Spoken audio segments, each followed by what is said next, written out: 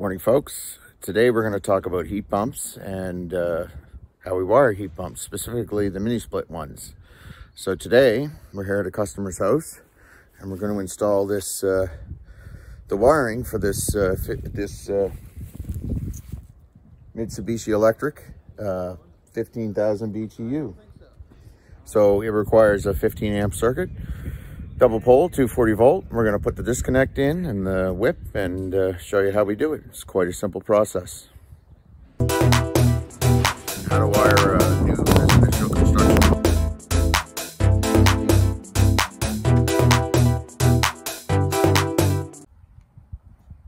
So as noted, the first thing we do is take a look at our nameplate data to make sure that we're wiring it correctly. So as you can see here, that this is a 230 volt model. It's a 15,000 BTU, and the voltage, there's the max and the mins, and we're going to look for max fuse size. So the max fuse size right there is 15 amps, the minimum is 10. So we're going to run this on a piece of 12 gauge electric heat wire, just because it's rated for 20, and we're going to put it on a 15 amp breaker.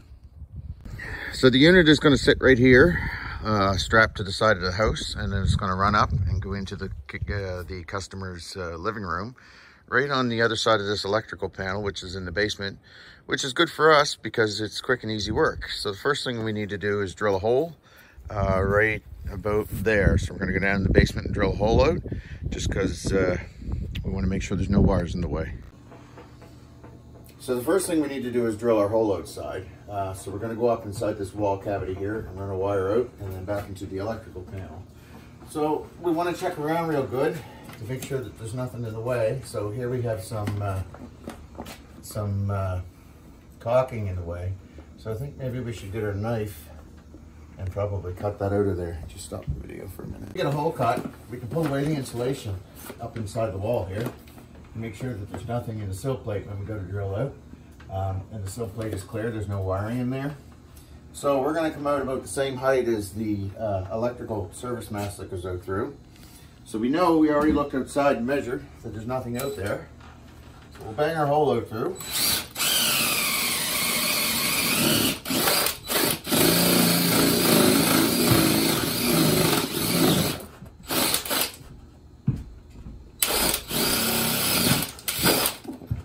Now that we got a hole out through, we'll go outside and we'll get the wire geared up and stick the disconnect on.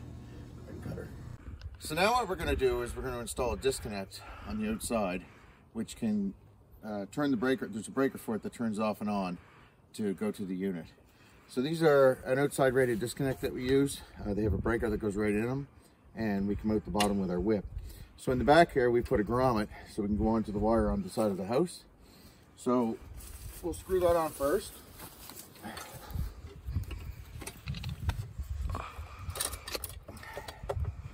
This actually gets screwed right to the house, and then we come out of the bottom with our whip.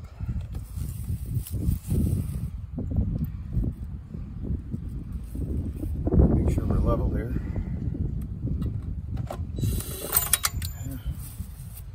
We'll edit that part. Yeah.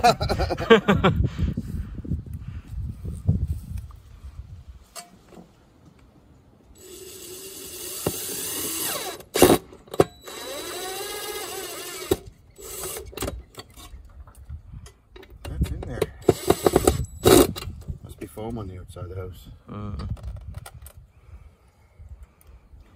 think we had long screws. Yep. There we go, we're into something solid.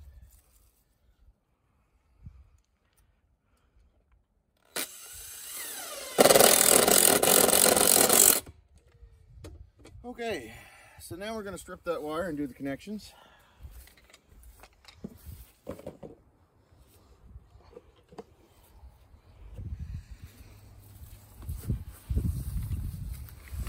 Another helpful hint that we do when we're working at these is we just take the top off. Makes it a lot easier to see what's going on inside, and we put it on later.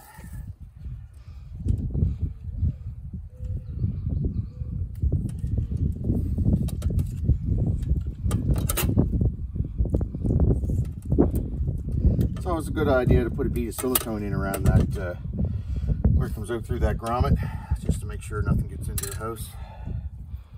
Now I gotta grab my pliers.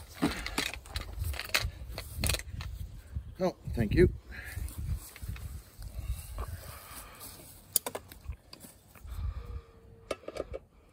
So we'll do the ground up on the ground. And the flies are chewing at us today. And then we do our 2 lines up, 240 volt, red and black, on each lug.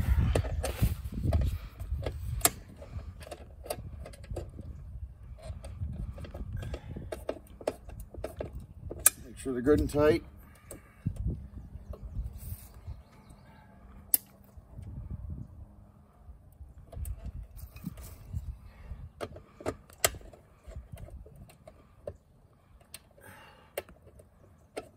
There we go. Now we'll do the whip. The whip is liquid tight flex that we use. It's rated for outdoor, sun resistant. We cut it on the fly and make them up because, well, they're all a little different when we do different lengths.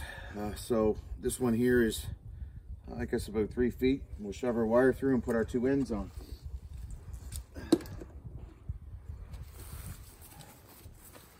We just simply take the wire and shove a piece through, which will give us enough to get for a connection.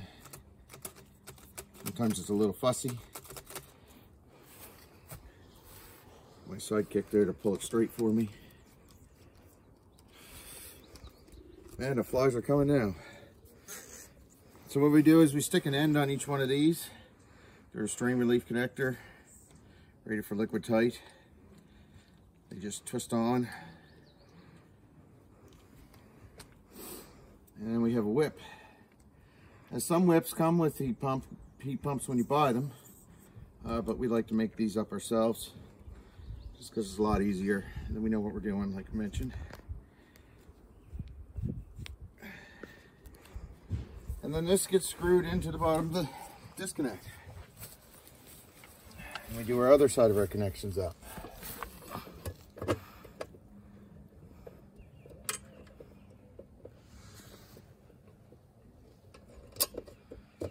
Make sure the lock nut's tightened down.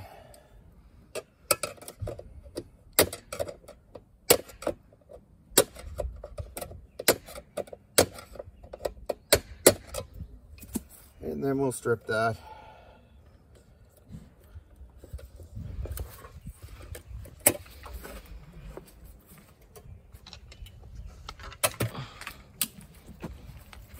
Oh, we got a breaker and everything. Look at that. We'll do these connections up. The reason we don't strip the wire inside the conduit or the liquid tight, we're allowed to go 15 feet by code here before we have to strip it. Anything over that, then we need to look at stripping it. So if we do a 100-foot run around the outside of a house because we can't get through the house, then we have to strip the wire. Being stubborn this morning. Hard to tell it's the beginning of the week. All right, there's that. Now, the breaker that we install has no current rating on it. It's just simply on and off. And this is for a service disconnect. So the service guys can just simply shut it off if they need to work at it. So we always match our wire colors up on each side. So black was up on that side on line, so we're going to do that on our load. The bottom of the breaker is the load side.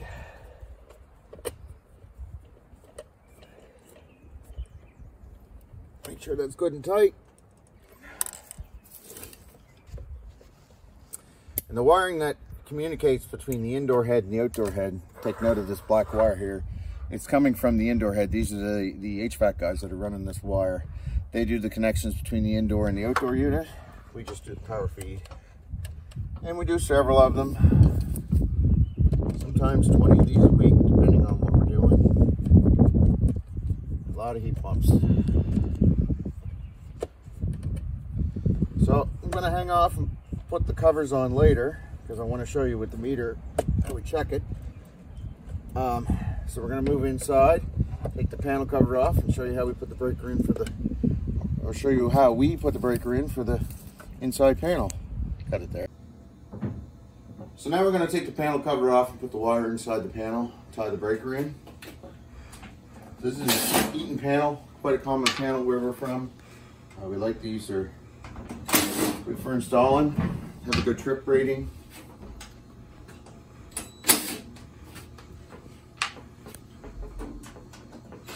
And easy to work with.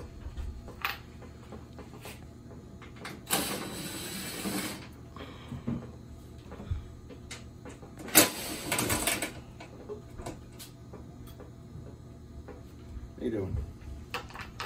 He's recording. I don't know if he wants me on his video. Do you have to shut the power off? Nope. That's what I was wondering.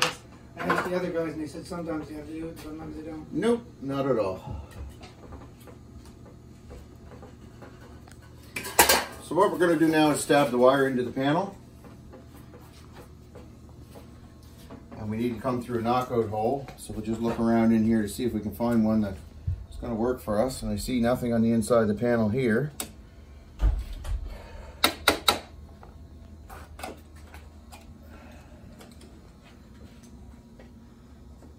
So we're going to take that knockout out and bring our wire through there.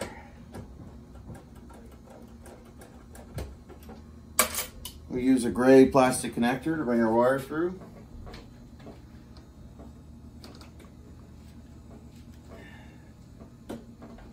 Here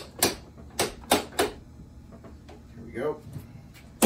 Now the power inside of these panels is all isolated to the bus bars in the center, so as long as we don't touch those, we're not going to get a shock. But boys, if you touch them, you'd know it. So we'll bring the wire down, stick it right into the panel. You want to come over on this one? You can probably see better. Yeah, there we go. Bring it right into the panel.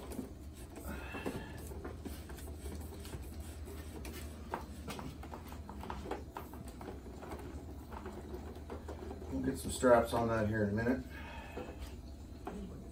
And then we're going to put our breaker in. Now the breaker is Eaton or Cutler hammer rated, 15 amp. Remember I showed you outside on the side of the unit, it was rated for max breaker size 15 amp. And this is double poles, so it goes across 2 poles to get across 2 bus bars. So inside there, that gives it the 240 volt. And we'll strip our wire. And I apologize for the darkness, this is just a dark basement, we don't have much light.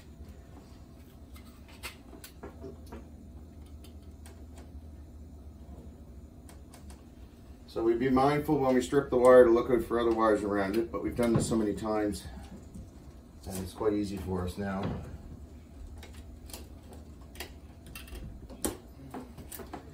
Strip our wire, and then we're going to put our grounds in underneath.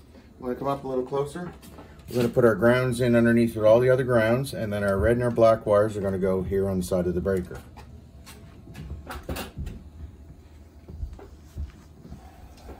So we'll stick that in there.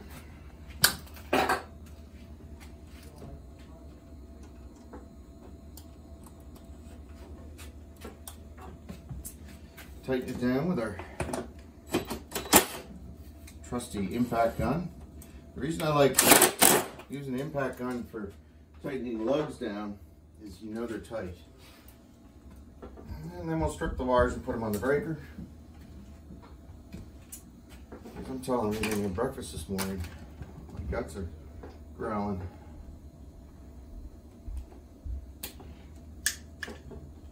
You'll see I'm doing this with a pair of linesman pliers instead of strippers.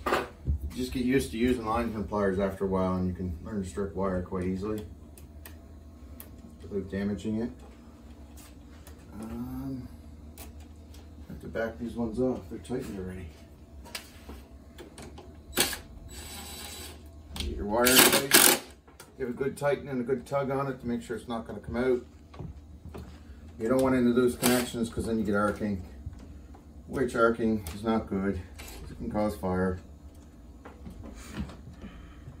Have a good tug on it. Then we're going to put the cover back on. So now when we put the cover back on, we need to make 2 more spots in the cover. Right here on the bottom right hand side. So we usually bust these out. If we can't do it with our fingers, then we'll do it with our pliers. Just pop them out.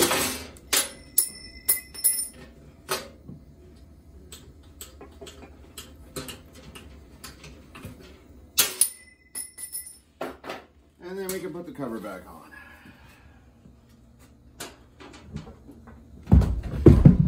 We just line the screws up. Sounds like somebody's falling upstairs.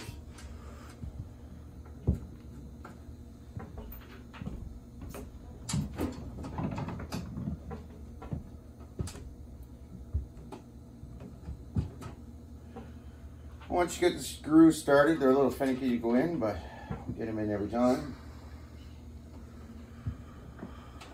Put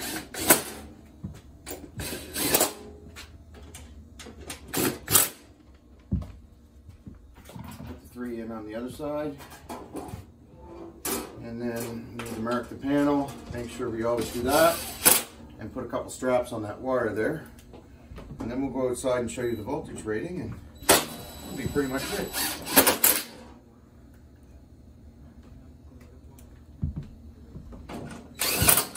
December 15th, 1999, when that was installed. Ooh, that's an oldie.